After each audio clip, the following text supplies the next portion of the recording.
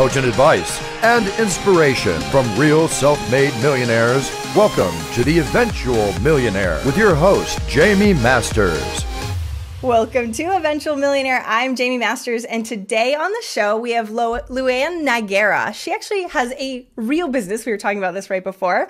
It's called Window Works. It's in New Jersey. She's also been called a window treatment authority, which I thought was amazing. She has a podcast. It's called the Well-Designed Business Podcast. Thanks so much for coming on the show today.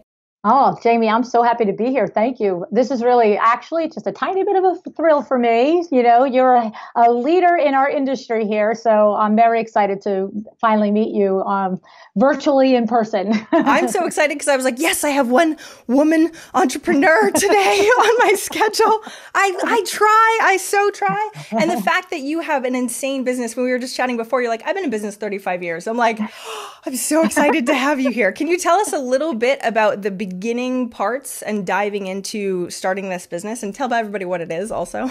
Okay, so Window Works is a custom window treatment and awning retailer. And as you said, we're in Livingston, New Jersey, and I'm actually co-owners with my husband and our cousin Bill.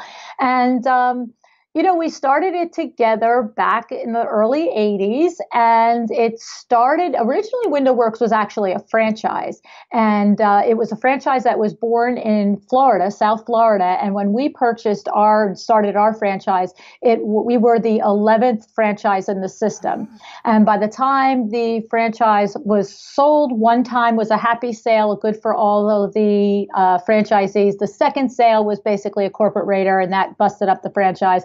But by the time it sold, there were over 100 units across the country.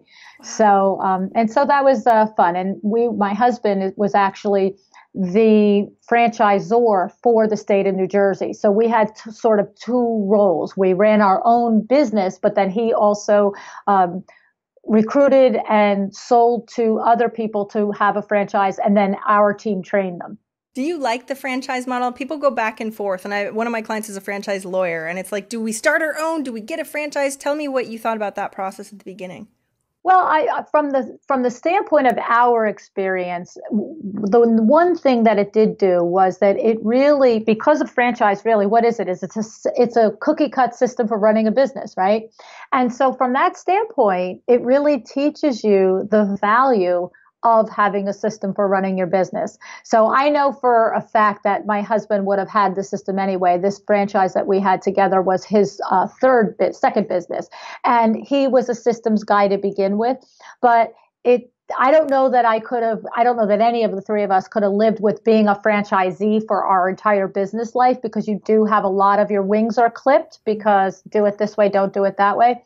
But looking back as young people, the value of this is how you write an order, this is how you executed this, that is one thing now that we're constantly trying to teach people in business behind us, that you've got to have that foundation of your systems so that you can start to really scale up and duplicate yourself and all of the things that come with a successful business. Yeah, it helps you hit the ground running a little bit faster, but it also costs quite a bit too. So you're paying money instead of the time that it would take you in order to do that. But of course, if you don't have the experience, it's way harder to figure it out on your own. So when did you guys not become a franchise then? It was probably around 92. So maybe 10 years into it, the franchise disbanded. So the thing for us is that because we were the first one in New Jersey, and because, like I said, my husband's role was also to recruit and train, and our business was the training ground for the other 26 franchises in New Jersey. I can't say that we always had the experience of almost being, quote unquote, the franchisor. Do you know what I'm saying? Yeah. Because we were the hub here in Jersey, and we were the training ground and the teachers and so forth like that. So at that point, we probably weren't deriving a whole lot of benefit from being a franchise. Yep. But I don't mean that in a negative way. It wasn't like we were ever like, this is crazy. There's no value here. There were other tangible benefits of being a part of a buying group and being part of an opportunity to meet yearly at a conference with just your own people and have your own conversations about the things that were specific to your industry and those learning things. So It was always a positive experience until the day it wasn't. And that's when we got the heck out of Dodge. See, I love hearing this. A lot of people don't talk about the pieces behind it, because I've had people that have had franchises and then decided to do their own thing. And they, of course, non-compete. They have to wait for a while and all that stuff. But they're like, I can do it better and blah, blah, blah, because they did feel like their wings were clipped. But I love that you actually found assets within all of that, too. What made you not sort of go and franchise on your own afterwards? Well, I guess because that's a whole nother business. I mean, we were busy running the business of window treatments and awnings. And so that would have literally been a different business model. And one of the things that we're very strong on and have identified very clearly as a principle of being successful in business is knowing your core mission. And our core mission was to sell window treatments and awnings. That's at the very basis. It was to provide shade and light control and privacy at the window. And so to go and launch a franchise selling window treatment businesses wasn't part of our core mission. Did you ever get bored with your mission? Because no offense, it's window treatments. I know you're the authority, but let's ask that. I have to. Every fifth day? No. 35 years is a long time in window treatments. I mean, truthfully, Jamie, there is a long and a short answer to that. The short answer to that is, oh, heck yeah. You know what I mean? And the long answer to that is that one of the places that I've actually come to in this trajectory of being in business this many years is that I've gone through the struggle. And when I say I, it's we. It's definitely my husband, myself, and my cousin, and it's our team. But we've been through the struggle to get a business off the ground. We've been through the struggle to weather our first recession, which was the craziest, scariest thing that we've ever done. And then, you are up and you're running and you're kind of like all engines are firing. And then that's when it's like, wait, this is it forever? And then I totally personally had a midlife crisis in our business. I was like, you are out of your mind if you think I am doing this for another 40 years. You're absolutely crazy. I'm bored out of my mind. I don't care if they get white or off white. I'm tired of deciding if the rod should be at 93 inches off the ground or 93 and a half inches off the ground. Shoot me. You know what I mean? And my husband, he very smartly looked at me and he said, you're looking at a staff of 20 people at this point, and you are the number one driver of sales, and it's not about you. You don't get to jump ship. You know what I mean? He goes, we have 2 kids in college. We have, 20 employees, and you don't get to jump ship. Get over yourself. Get back in the game. And that worked. Well, it did, because what I did was, this is funny that we're going down this whole road, but I do think it's sort of a, empathy journey. Is what I did was I stepped out a little bit and did something just for me. Mm. So at that point, I had stepchildren in college and high school. I had a baby that was probably 5 years old. And what I did was I've always wanted to learn French. So I was like, well, then I'm learning French. And he's like, whatever. Okay, have fun with that. No. And I have to do it during the day because I'm not going there at night and yada, yada, yada. And the thing was, Jamie, it was funny. It was because with just the distraction of really immersing myself into something that I was learning, like 10 years ago, that was, 25 years ago. Now, 10 years ago, it was yoga. I was like, I have to learn yoga. And so I just find that when it matters, in this case, it mattered. We had an entire staff and we had bills, and I was one of the most, sales drive numbers. You do have to figure out ways to keep your head in the game. And so what would always happen is I would go out, do some personal development, and then all of a sudden things would happen, and all of a sudden I would be busier at work, and I can't take French anymore, and I can't get to yoga this week, and I would get revitalized. And the end of the story, and the long answer end, is that at this point, I look back at it much the way you would look back at a 30-plus year marriage. There's really intense moments. There's really hard moments. There's really joyous moments. But it's worth the ride, and it's worth the ride to ride it through and be grateful for what you've created. I love you gave me goosebumps too. So I love all of this because I think what sucks is with entrepreneurs, we like change a lot and we love learning and growing. And so when you feel like you're stagnant, even if it's a good stagnant in your business, we're like, what's the next thing? Where do we go? Right? Oh, let me start 7 more businesses. And what you're saying is you solve that same need, right? To get over the ebbs and flows, with still learning and creating, but just in a different side of it. So I really, really appreciate you saying that because most entrepreneurs just assume they have to sort of wipe away and throw away what they've done and then start something new or something like that. Right. Well, and that goes back to sticking to your core mission. And, it goes back to that business has to keep riding. And so like sometimes I'll give you a perfect example. At one point I said, well, maybe we should start to do interior design too. We should do floor plans and decorating and stuff like that. And he's just looking at me like, no. And I'm like, well, maybe we should have furniture in the showroom. And he's just looking at me, no. And at one point I did actually convince him to let me put a few pieces of furniture in the showroom and some accessories that people could walk in and cash and carry. Well, whether they were there 1 year or 5 years, not one item was ever sold because it isn't what we do. And he was just indulging me. He was just like, all right, you crazy lady. You want to put some accessories? And that's exactly it. Whereas if he was a hard and fast partner, he probably would have just said no way. But because there's that part where he's my husband and he loves me and he's like, all right, I'll make her happy, put the stupid stuff in the showroom. But I now know, and I understood looking back, is like you said, if you're a little bored in your business, is it because it's running so well? Don't upset the apple cart and screw with that. Go get a hobby for a year or two until you get excited again. I love this. I want to talk about you and having your husband as a business partner. I just did a whole thing in Thailand, not just, but did a whole thing in Thailand about this and I've worked with tons of married couples or people in family businesses. Oh, right. So do you have any tips for people? Because what I loved about what you just said is you're like, so I finally convinced him to do this and he finally indulged me. Right. And everybody's like nodding their head. Yeah. Oh yeah. That makes total sense. Right. With marriage, with business, it's so interesting because it just feels like it's so different and yet it's still a relationship. So you tell me some tips or feedback or examples that you've had from weathering that storm of business and with your marriage. Well, the first thing I'm going to say is I'm not going to kid you and say, oh, don't go to bed angry at each other ever. Believe me, you're going to go to bed angry sometimes if you're creating an entire life with children and mortgages and a business. It's going to happen. Okay. We all feel better now. Thank you. Exactly. Like the straight talk, right? But I would say, as much as what I'm trying to say in that is be realistic in your expectations, right? Number one. And I think anybody that tells you, hey, it's a cakewalk, crazy pants, okay?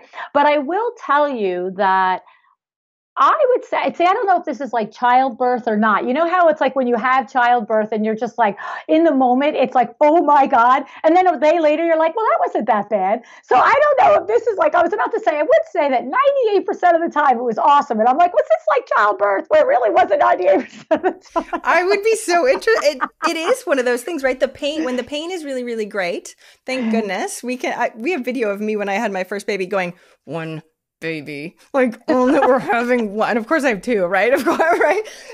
So yes, that's a wonderful thing. I feel like that's the best part of our evolution to forget that piece, right? So I want to know though, think about it. Is it 98% or are we going, oh, everything's sunshine and roses right now? Well, I you know what I would say? I will, and without kidding, truly, I will say that we have a very great dynamic, and don't forget, it's our cousin too. So it's 3 family members. Yes. Okay. And we have a very great dynamic in that, the ebook, right? The E-Myth book with Gerber, right? Everybody mentions that. Yes, I definitely know that. Okay, so here's the funny thing. Now, I told you, we started our business in the early 80s, and I only became aware of this book maybe a year and a half ago. And as I'm listening to this book on tape, I'm like, wait a minute. We are the E-Myth. We are legitimately the E-Myth. And so my husband now, these are Larry Gerber. These are Michael Gerber's descriptions. He says you have the manager, who, oversees the bookkeeping and the finances and the insurance and, la, la, la. Then you have the technician, and then you have the entrepreneur. And I happen to disagree with the moniker entrepreneur because they're all entrepreneur. But the entrepreneur is the visionary, the one who pushes, the dreamer, who looks at the big business picture and work on the business as opposed to in it, right? We are very truly, by nature, those three individuals. Really? Wait, who's who? Who's what? So your husband's systems, right? Right. So he's the manager. He's the systems. He has an MBA in accounting. He has an accounting degree and an MBA in business. And he is the one that, all things strategic with the business. Are we going to take a lease on? Are we going to buy a new truck? Are we going to hire a new employee? Are we going to, can we handle it from a number standpoint? And he's the one who oversees all of that. And then Billy is our lead installer, our cousin. He's the technician. He's the one who creates art at the window. If I could do everything I could do, my husband could do everything he does, but if Billy doesn't put up an amazing window treatment, nobody's calling you again. And then I'm the person that's always like I remember when the internet started and I was saying, we need a website. And they're like, what do we need a website for? I'm like, well, it's going to be a big thing. We need a website. And I'm like, we have to start doing email. They're like, why do we have to start doing email for? And then how about last year? We need a podcast. They're like, what's a podcast? I'm like, we just need one. It's the next thing. We have to do it. That's amazing because you're always looking at the forefront. Go you. Yeah. Most people don't do that. Right. And so that ties back to how our marriage works within the partnership, because not that we don't ever fight to the death on something that we each really want, right? But we have always, from the very beginning, respected and understood, without Michael Gerber writing a book and telling us, that we each have our, what's the buzzword now, our zone of genius, right? This is the word we all hear now, right? So, but we just instinctively understood that we each had certain areas of the business that we were better at than the other partner. All of us have our strengths and are good at a lot of things. And when we would have a disagreement, it was just understood that the partners whose domain that has the final say. And so you could fight to the death. You could bring your case day after day. And I could walk through the door and say, I still don't want to, or he could still. But ultimately, we never said, you're in charge of this, you're in charge of this. We just organically respected each other's domain. And now it has become that. So it wasn't as though you had the org chart and you're like, I'm going to do these types of roles. It was like the strengths sort of came and evolved from what you were doing. And you just sort of looked at your other person there and you just said, you're really good at that. And so why would I second guess you on that? And so I think now yourself as a business coach, and I talk to a lot of young entrepreneurs as well, is I say, have that conversation if you have partners, right? Okay. We were very lucky that we all really have very, very different skill sets. It wouldn't have worked out for us organically if we each two of three had the same skill set. That's what I was going to ask you though, because if you're married, you can't be like, oh, thank goodness my husband is a this, right? You don't know what they are. So what if it doesn't work? What if it's not that synergistic? Do you think people should get into business together? Well, then I don't know if they shouldn't. I mean, I think anybody who has a desire to and has a good product and has a good foundation for what the idea and the concept and everything is, I think they should go for it. But I do think in that case, you do have to have very clear discovery sessions, even if it's just the two of you at the kitchen table. I understand that we're both really good at finances, but who is just one little bit more adept, or who has that really great skill at finance plus can sort of project, how about the one that's better at finances and is more interested in keeping up with world events as they relate to finances, right? You could both be good at numbers and one of you can't care what's happening in the trends and the recessions that might be coming or going. Yeah. I mean, to me, it's about facing it with eyes wide open and making agreements. Because look, we have skills that overlap. My husband is also an excellent salesperson. So it's not like, oh, I'm like this and he's like this. I mean, we're sort of like this. And so, but there are just certain things that at the end of the day, you got to go, okay, that's your domain. You're better. Even if you're just 1 inch better. See, that's perfect though, that you're both really good salespeople, because that's amazing for a business. And then for everything, it just worked out perfectly for you It guys. did work out. Man, everyone's like, this is annoying. No.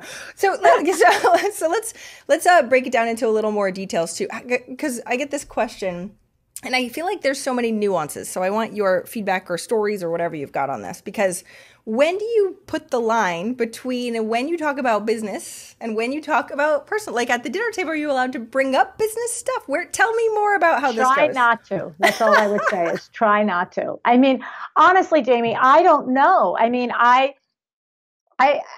would say it's always open for discussion. I don't think that we've ever said, we'll only talk about it during, 9 to 9 and not after 9 p.m., But I think for us, we really love our business. We really love the people that work for us. We love each other. We love our partner. We love our clients. We enjoy it. And I would say there have been moments where I know me particularly, where I have just said, I really just need a moment not to talk about this. And so, but I would say maybe I've said that 5 times in 30 plus years, where I just went, I'm up to here. I have too much on my plate right now, and I know that I can't accomplish it. And so right now I need to just pretend that it's not real. I know that feeling. Yes, but it's the awareness. And change the subject. Yes, seriously. I think everybody can identify with that. Like, and I'm done. Nope, I'm done. Done. And usually halfway into that wine, I'd be like, all right, now I can talk. What do we want to do? So that's the funny thing. Like what you're bringing up over and over is these ebbs and flows, right? And so us really paying attention to the fact that there are ebbs and flows, both in marriages and in businesses and in days, right? Like, and riding the wave. So how do you do that? Especially, like, do you do a lot of self-care stuff? And I know we're talking about what we totally not said we were going to talk about, but I find this so interesting. Like, are you one of those type of people that work really, really hard during the day and like really try and give yourself the self-care that people need, right? Especially as a mom, it's really tough. I would say I was much better at it when I was a mom with children in the house. Really? You were better at it? Yeah. Don't tell me that. No. Well, because what I would do is I would multitask it. So then, in other words, when you have small children in the house, and maybe, not younger than 8, because your kids are probably not at the age where they're at a lot of activities, but from 8 until, they drive, at least my kid, was, gymnastics and, piano and yada, yada.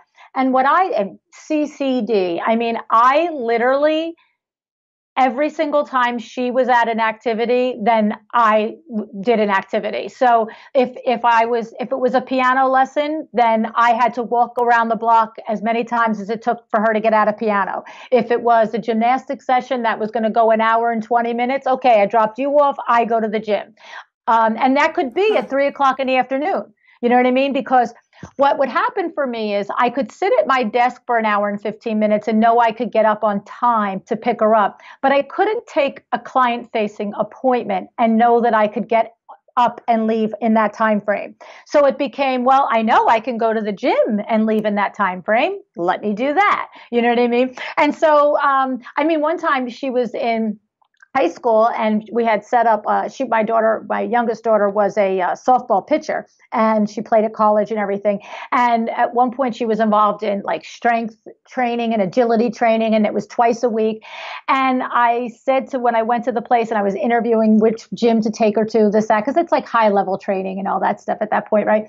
And finally, they knew it was between them and another place, and they were offering a Tai Chi class on the same nights, but it was only to kids. And I said, look, here's the deal. I'll put her in the training here if I can take the Tai Chi class the 2 nights a week at no charge.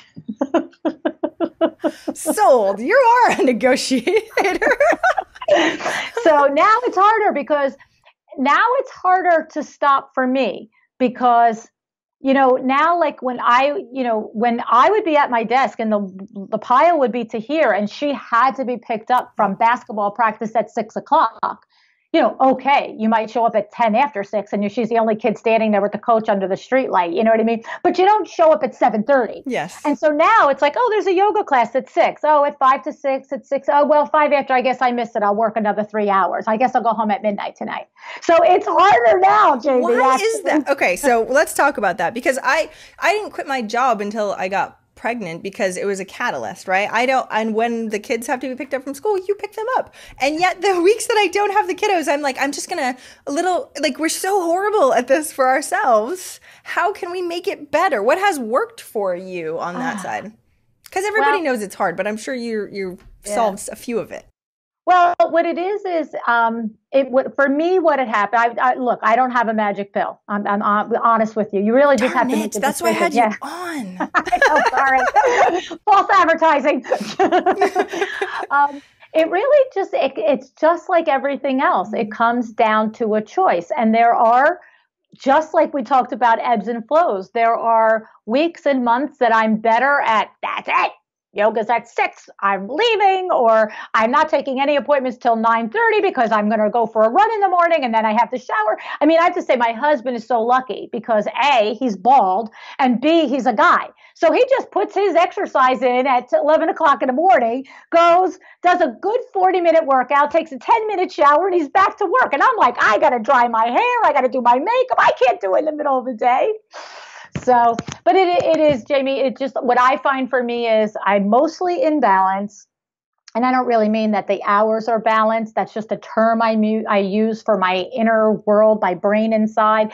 And I can be guilty of all work and not enough play. And what'll happen though is there'll be a moment where my person, my body, my inner voice will just really start to be like, okay, crazy lady, like this can't continue.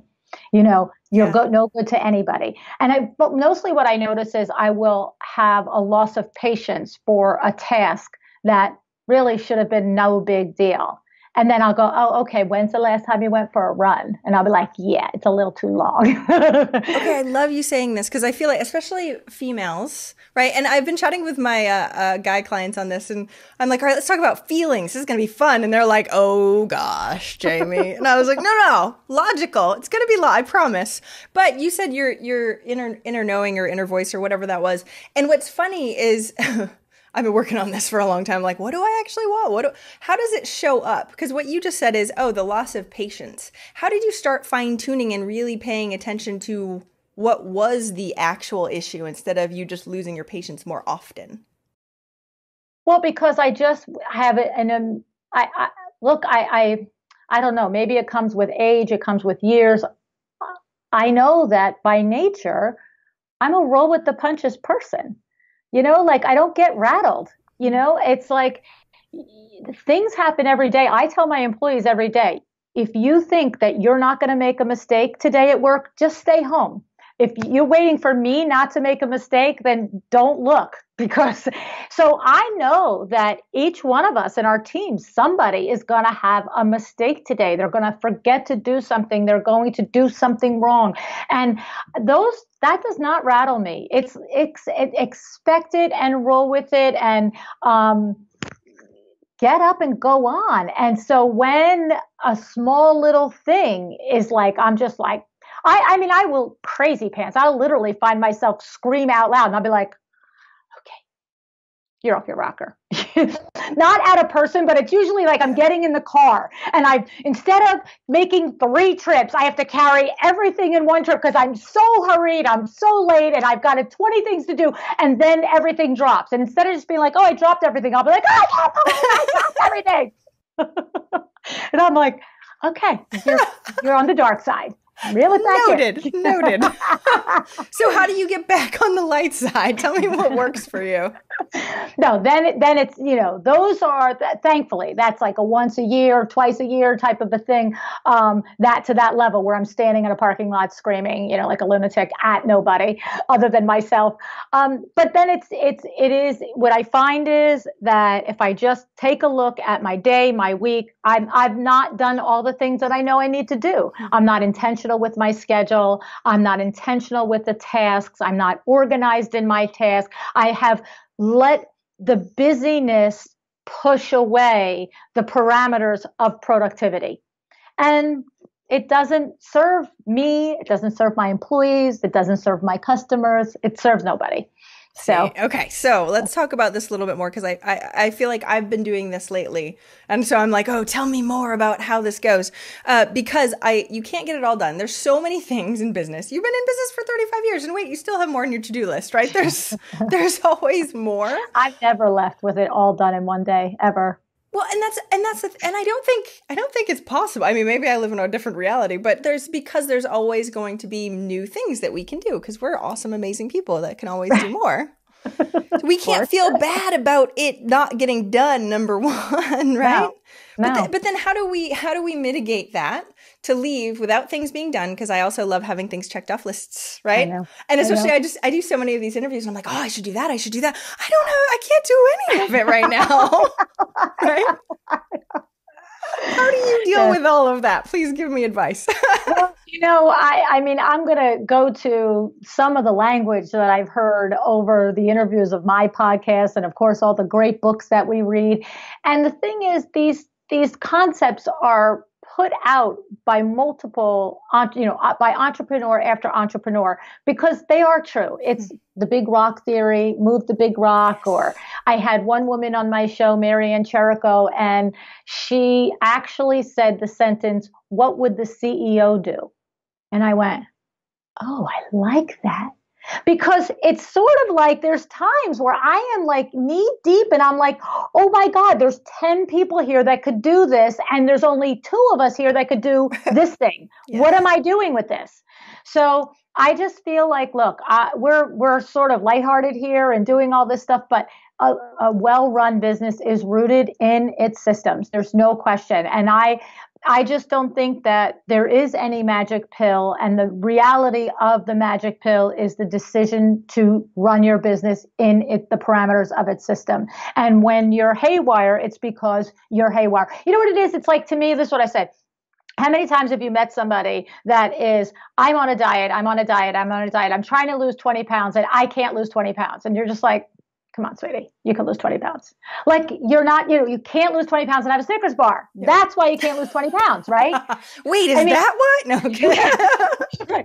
And oh my God, I'm not making light of anybody's genuine struggle with weight loss. I'm talking about the person that's really full of nonsense, that really is not actually doing any of the systems to lose weight. And so it's the same with the business. If you're scattered, I'm not saying as a 30 plus year veteran of business that I've never experienced scatter, but I know darn well what I do because I am scattered. I'm not employing what I know to be the way to do it. And so people listen to podcasts, they read books, they want a magic answer. And the answer is set up the foundation, put the processes in place, and run them. That's it. Everyone's like, that's so unsexy. Darn it. It's not easy. Man, I wanted a pill. So I keep going back to it, and everybody knows because the past few interviews, I'm like, I just want robots, and then the robots will be the systems, and then I can just be on my merry way. Put me on the list for those robots. That's my next company, seriously. But it is one of those things where what's difficult about knowing that you have to do systems is feeling scattered, knowing you have to do systems and going, oh, that's even more on my plate. Oh, awesome. That's true. No, it's true. And in that case, you're exactly right, Jamie. I agree with you 100%. In that case, the thing is to start with something. And because you know what it is, I'll use the same analogy as the weight loss. Because when you start with one something and you master it and you feel good and you see the result of it, then it's like, ooh, let me start with another something. And it's the same thing. It's like if you don't really get serious about your food intake, your exercise output for 3 weeks, and then you finally get real and you look in the mirror and that first week that you do it and you know you did it and all of a sudden you lost 2 pounds, you're like, oh, I could do that next week. And so it's the same thing. It's very overwhelming if you have no systems to listen to great coaches like yourself that teach people how to put systems in. It's sort of like it's too much. So pick one thing and make a system for the intake of your new clients. Just one system. and then watch it work, and you get excited about it. You're like, woo, that was awesome. And now I want another one. Okay, let's have another one, That's amazing. Well, because that feeling of being on top of something, like, oh, I did that. Oh, I'm like proud of myself. That creates the momentum, which makes you feel so much better. Though it's funny because this happens to my clients, happens to me too, where I'm like, I'm scattered, so I'm just going to not look at it. Right. I'm just going to go over here and be on Facebook or whatever. You know what I mean? And so while I know what the logical thing is, it's sometimes easier to not, but I know what works. So what do you do to try and get yourself over that hump, that motivation hump of, I don't want to look at it, versus I'm going to take on one thing and feel that feeling of, let's go get this one small thing? Well, I'm the sort of person that I'm very much a realist. And so what I will do is I will have like what I call the big girl panties conversation with myself. I'll be like, all right, you're overwhelmed right now. You have 15 things to do. There's about a minute and a half left of this day. And tomorrow is going to start like, gangbusters, because it's going to come with its own list and you still have today's list. And so for me, I literally go to, instead of that moment of overwhelm and that moment of the pile, I go to, well, what are your options? You could put your head in the sand and you could not do this, because is it not going to be there in an hour or 2 hours? So I go to the result. How will you feel, whatever it is, if it's a task that I can get done in a half hour, an hour, or it's a task that takes a week? How will I feel in 1 hour if I've done this? How will I feel? And I'm actually talking about times when it feels hard to push through because you're exhausted. You're really tired. You've already done 11-hour day and you have this one last proposal that you really promised somebody would go out today. And I have sat there literally exhausted at 10:30 at night and went, well, I could blow this off. And what will I feel like tomorrow? Or I could accomplish this. And what will I feel like tomorrow? But mostly I'm going to say, I'm going to be tired tomorrow either way. So I may as well be tired and accomplish. I love that you have this talk in your head, right? Okay, you could this, you could that, And look, I interview a lot of business people on my show too. And I don't mean, I feel like a lot of people come on very polished. I listen to a lot of podcasts, very polished. This is how you do it. This is what you do. It's all easy. And if you do it, it'll work. And I respect that, because as a podcaster, I want people to come with a straight line. And as a podcast listener, I want to get on and get a straight line. But there is this whole other side of it that isn't so pretty. And thank you. So, and that doesn't mean that when we don't have the pretty moments that we're not good business people and that we're not doing the right things. It just means that it isn't all just, hey, open the rule book and do it. Eventually, though, you have to do that. You have to open the rule book and do it.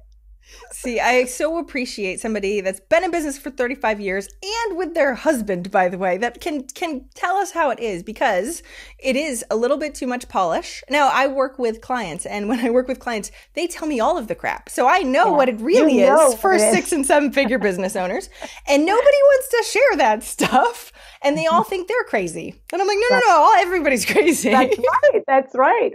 It's sort of like, you know what it's like? It's like when you watch the Oscars, the red carpet, and you're watching all those women and this and that and the other thing. And then you watch a show that like they've got their boobs taped and they've got their head taped up. And it's like, what? They got, 19,000 things. It's like, it isn't just the good.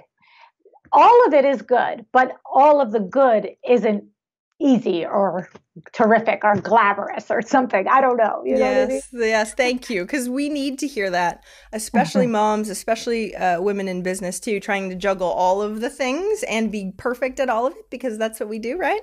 That's the goal. Yay, look at me. I'm perfect. Oh, I'm not? What?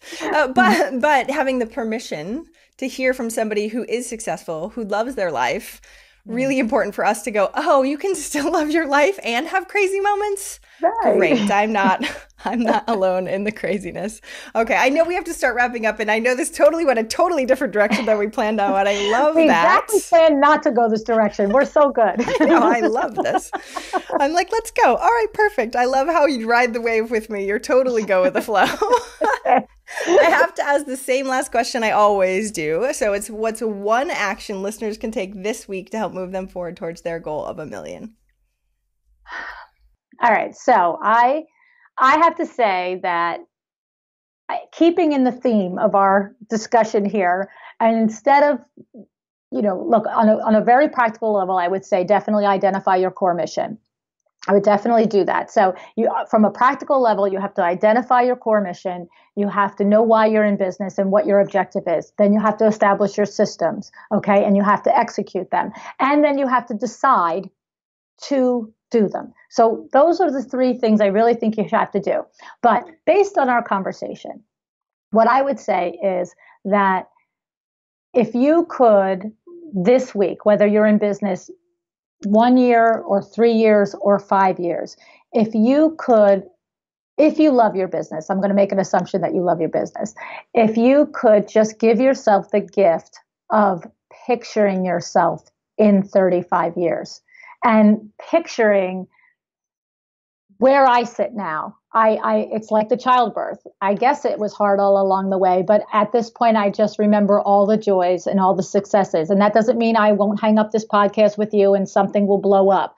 But you do get to a point where if you're running it well and you have healthy respect for the people that are involved with you and your clients and yourself, you get to the point where you come to gratitude for what you've created and awareness of what you've created. And if you're not sure of that, do a pretend, do an act as if, do a moment where you picture yourself there 30 years down the road and say, that's going to be my reward for digging right back in now when I really am tired and my kids are crying and my husband wants dinner on the table or my wife didn't make dinner for me.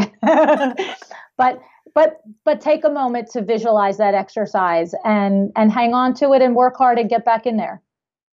I'm going to do this tomorrow during my meditation. I usually do 1 year, 5 years. I haven't done a 30-year. You forget. Yeah. Time's going to pass either way. I appreciate you saying that. So I'm going to change that up because a lot changes in 30 years. That's 35. Right. You've been in business as long as I have been alive. I know. And you look amazing. Smoke and mirrors. Yeah, hey, whatever's working. Totally. I don't care if it's like pins or whatever. Like you said, I want to look like you. That being said, you're amazing. Thank you so much for coming on. Can you tell us where? I know you have a book coming out soon. Tell us where we can find you more online or your podcast, so that way everyone can subscribe. Yeah, the podcast is a well-designed business podcast, and it is geared towards the interior design industry, which is my wheelhouse. But I always say to outside entrepreneurs, substitute the word interior design for bricklayer. We talk about business. We talk about how to run a good business and how to do systems and so forth like that. So that is right now, that podcast is living on the WindowWorks website. So it's www.windowworks-nj.com/podcast. And of course, WindowWorks itself, for window treatments, anybody that's in the New York metro area, we're happy to help you with window treatments or awnings. And then the book is called The Making of a Well-Designed Business. And it basically is the combination of that, page 1, how to open a business, and the reminiscing and the homage to having the experience of building this terrific business with my husband and our cousin. So. I can't wait till it comes out. And of course, if anyone is in your area, you're the Windows authority. So everybody should go check you out. I'm sure they want to call you up anyway. Thank you so much for coming on the show today. I really, really, really appreciate it. I enjoyed it so much, Jamie. Thank you. Thank you so much for listening. I hope you enjoyed that interview. And if you want to check out more amazing resources, I'm only curating the best of the best. Go check out eventualmillionaire.com. You can take the Eventual Millionaire quiz, figure out where you are in business and what you need right now. Plus, you can look at curated resources specifically for you on the new Start Here page. I'm so excited. Please join us. Please let me know if you need anything at all. I'm here for you. And have a fantastic day. Bye.